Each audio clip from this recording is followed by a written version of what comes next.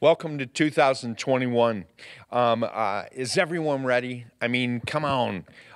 This is going to be a great year. I just know we've got momentum going and we are going to fly into the new year. I've got a good little series I want to start on the midweek messages. So I just want you to know, watch online, tell other people online that they can receive the messages. They're archived on our website. You can always go back and show somebody if you heard a good word, share the message with them. Today's message I want to talk about, it's Jesus saw two boats. Jesus saw two boats. In Luke 5, verse 1, it says, "So it was, as the multitude pressed about him to hear the word of God, that he stood by the lake Gennesaret," which is the Sea of Galilee, "and saw two boats. Then he got into one of the boats, and Jesus, right there, he sees two boats, he has a decision to make, and he walks straight to the one boat and gets in. Let me back up a second. Let me put this into a little bit of context.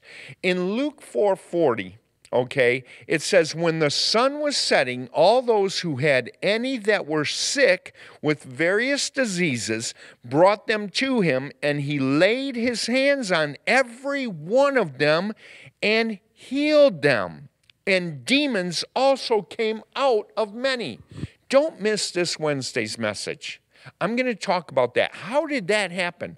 I'm going to talk about that this Wednesday. Short little message. It'll be good. But here's the deal.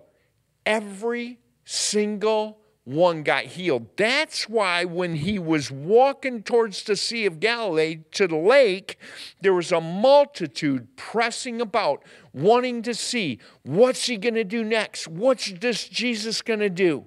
Let's pray. Father God, that's what we want in 2021. We want to see, what are you going to do with the Johannesburg Christian Church? What are you going to do in Joburg? What are you going to do in Lewiston? What are you going to do in the area in Gaylord and Spar and all these other towns going towards Atlanta? Father God, I just am excited for 2021.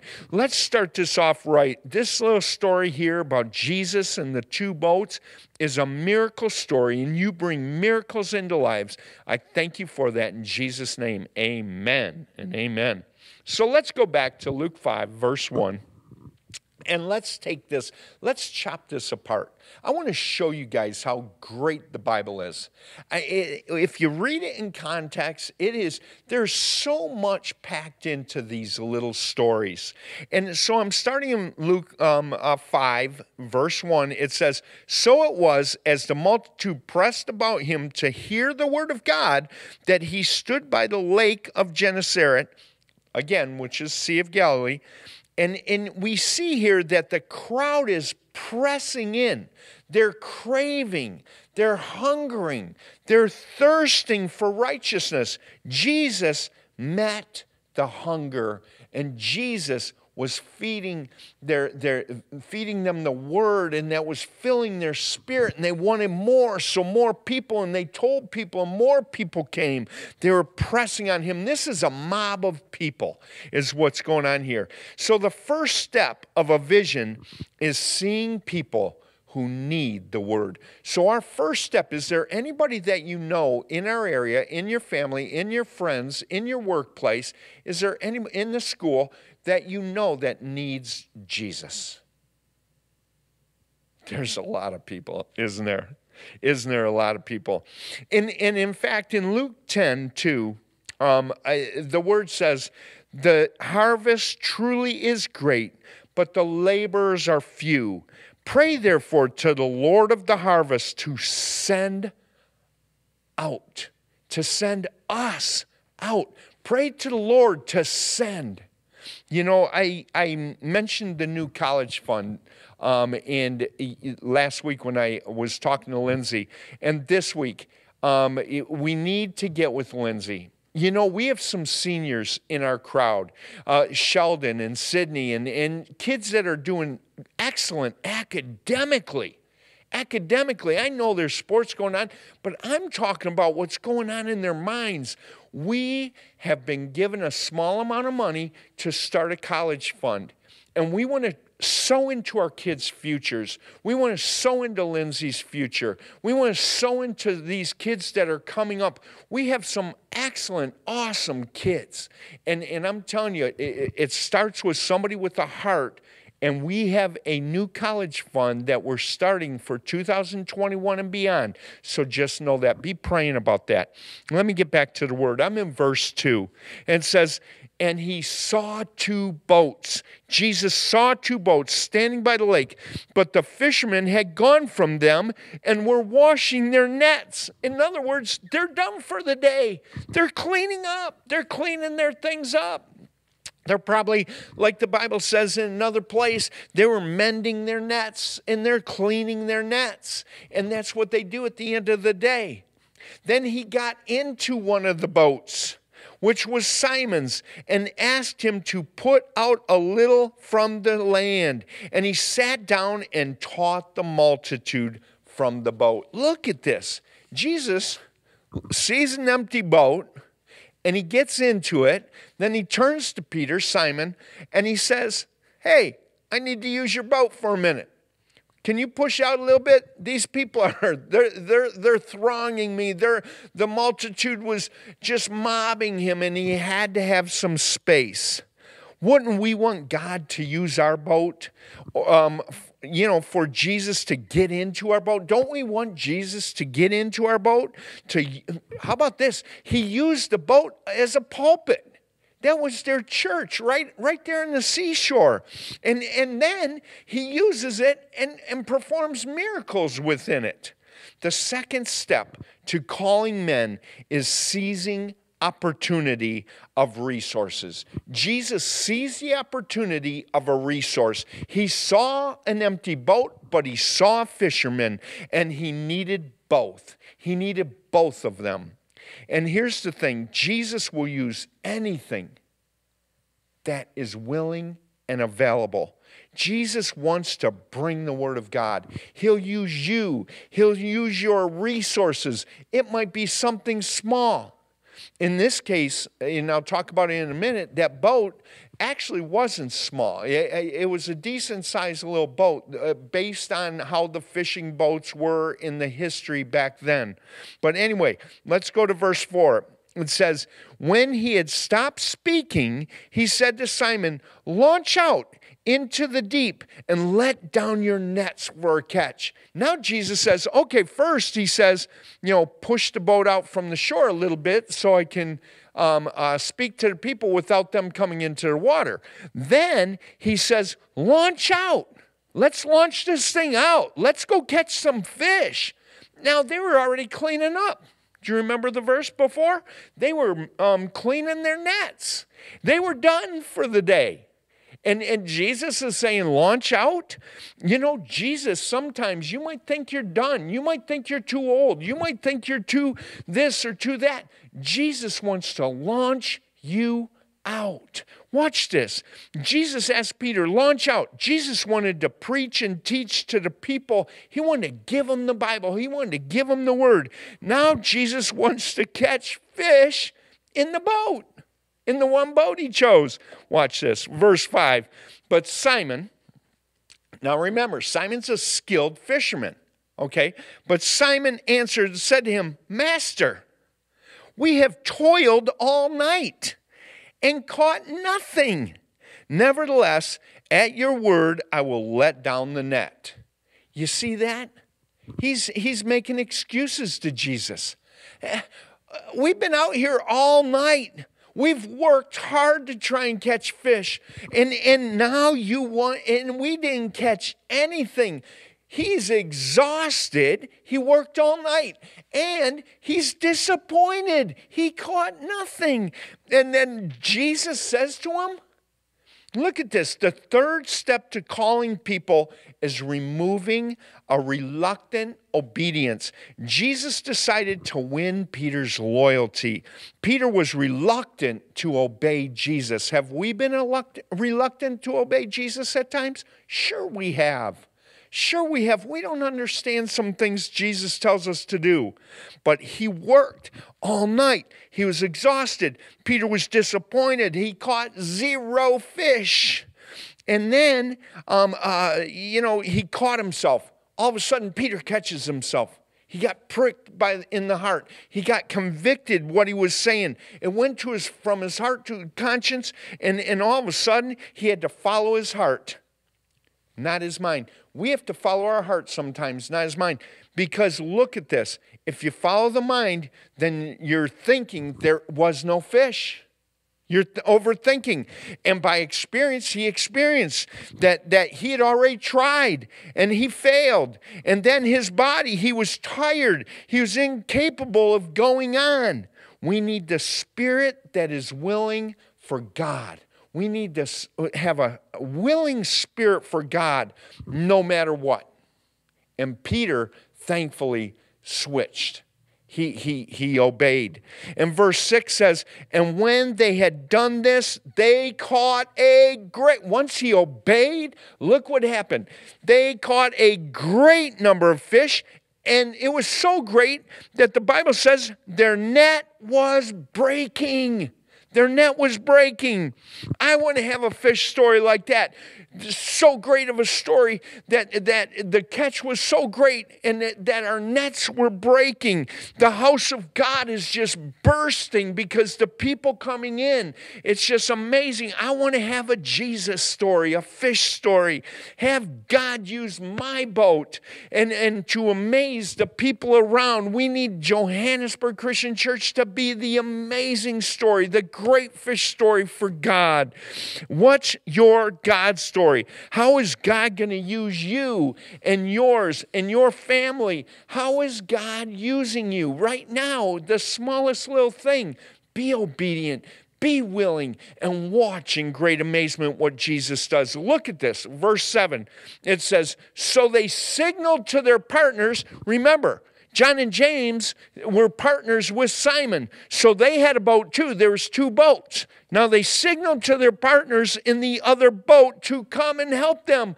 Do you have some partners? Do you have some people that you can call on that you could say, hey, come and help me? You know, they needed some help. And they came and filled both boats. They filled both boats so that they began to sink. Now this is another amazing thing. Do you remember when Jesus was in the storm with the 12?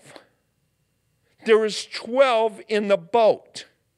That's how big the boat was. Fishing boats back then were made the same size. All the fishermen had the same size boats. The boats were 10 feet wide and around 30 feet long. That's a decent-sized boat. Now, here's the thing. My Bible says, and filled both boats. That is a lot of fish. They filled them so much that they began to sink. So the 4th step is to call men in demonstrating God's power, God's godly power. You know, calling men is demonstrating godly power. Peter's obedience produced results, and they were amazing. It wasn't a normal catch. It was much, much more. There was no question that Jesus caused the miracle because Peter couldn't catch anything and John and James didn't catch anything. They were disappointed. Remember, they were exhausted. The purpose of Jesus is to win our loyalty and willingness. Imagine Peter mumbling and grumbling in his mind. Have you ever mumbled and grumbled in your mind where it's like, oh, come on, you got to be kidding me. How in the world is this? What good will it do? How many times have you did that? You moaned and groaned and complained and mumbled and grumbled. A carpenter, here's where it gets funny. A carpenter tells a professional, skilled fisherman, launch out. Launch your boat, cast your nets, cast the nets down. He's telling skilled fishermen how to fish. And look at this. And all of a sudden, a catch so great, he was really going to have to. No, here's the funniest thing. Peter's exhausted. Peter's tired. They're cleaning those nets. Now the nets are dirty. They're going to need to be cleaned again for a good cause, And it was not just net, it was nets. That was plural. And look at this. Now Peter really has to work. And the net broke. He had to call on the other boat and the other crew to help. Both boats were filled to capacity. And to top it off, they began to sink. Jesus, was he just sitting over there chuckling? Was he smiling? Was he happy and rejoicing? You know he was. Knowing Peter was going to, watch this, be humbled. He was going to be humbled because now he has to work even longer and he has to work even harder. But it's a good work because a miracle just took place. Look at this. Here you got two overheaping boats full of fish. When you catch fish, what do you have to do with them? You have to scale them. You have to clean them. All them fish now needed cleaned and scaled. And Jesus is just looking at Peter. Yes, sir. That's what you have to do. And so I just wish I could be there. I just wish I was there. Jesus had his man. He had Peter's loyalty now. Peter had to know that was an absolute miracle, even no matter how exhausted he was, no matter how exhausted you get with your family, no matter how hard it might be at work, no matter what, Jesus is going to be there for you and he's going to perform a miracle as long as you are willing and obedient. Verse 9. No, let me go to verse 8. It says, when Peter saw it, he fell down at Jesus' knees, saying, depart from me, for I am a sinful man, O Lord. Catch that. I'm going to talk about it in a minute. Verse 9, for he and all who were with him were astonished. They were astonished at the catch of fish which they had taken. The fifth step to calling men is stirring deep confession.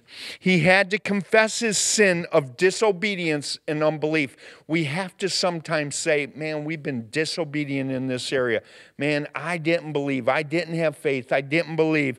You know, we have to confess that. But here's the big confession. He confessed him, Jesus, to be his Lord. It took steps. It's one step at a time sometimes. But do you remember back? He had previously called in verse 5, he called Jesus his master. Master meaning you have a little bit of authority. You have some authority. Okay, so with that authority, but he learned better. He was astonished at what just happened. Now he understands this. Jesus is truly the Lord, and he confessed him as Lord. He was converted that day. He was saved that day.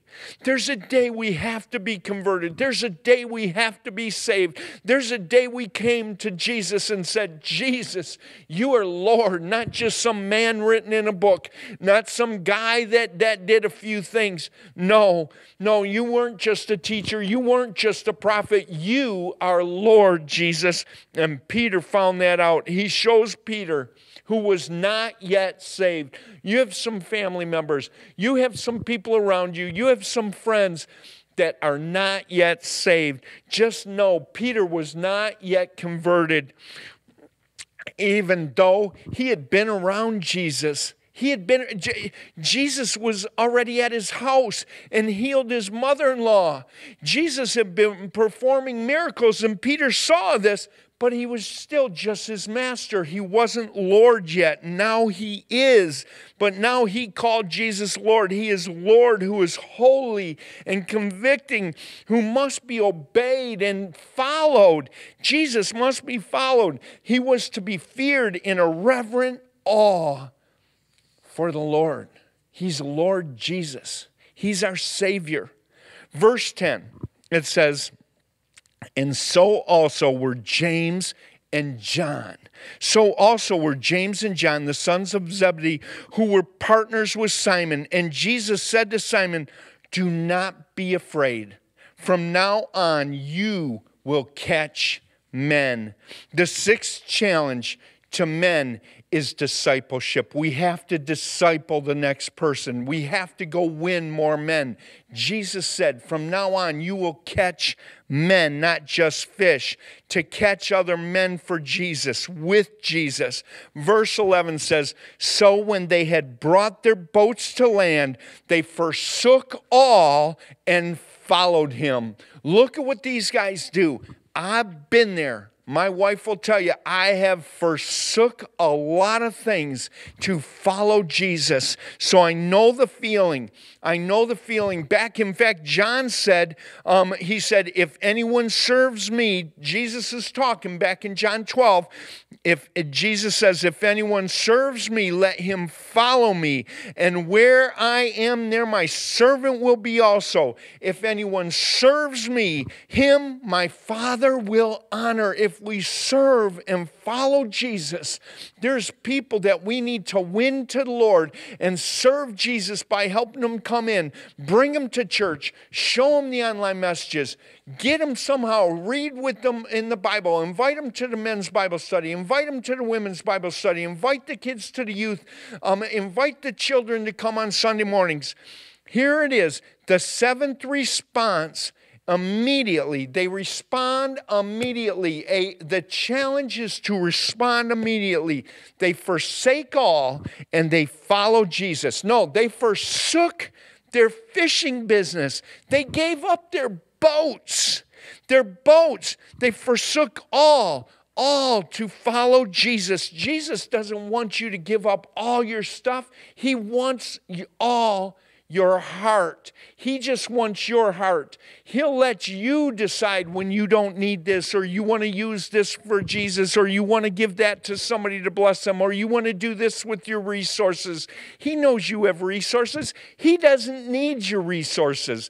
He has it all. He can turn in a boat, a fishing boat, from empty, zero, to overheaping to the point where you call the second boat and it's overheaping and so full they start sinking. Jesus owns it all. He created the water. He created the fish. He created us. He doesn't need your stuff. He needs you and he needs your heart. Let's just serve him and follow him. Let's pray. Father God, I thank you. I thank you, Jesus, that we want to follow you. We want to serve you with all our hearts, all our soul, all our strength, all our minds. Father, we just want to show us who to help. Show us which person you want us to talk to. Show us what scriptures to read. Speak to us through your word. We thank you, Jesus. We thank you, Jesus. So my question to you, you decide. Do you want Jesus to use your boat?